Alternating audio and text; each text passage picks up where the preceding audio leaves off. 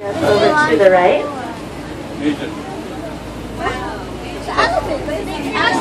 He weighs about 6 tons. Can you tell if he's an African or Asian elephant by looking at his ears? Let's guess. Very good, he is an Asian elephant. He also has big tusks. We can see them as we come around the corner here. There. The pronghorn are the second fastest land mammals, just behind the cheetah. They're from the central part of the United States, the Midwest area.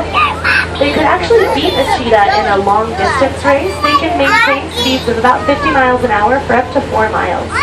Cheetahs are more sprinters, but the problem is red sap that looks like blood.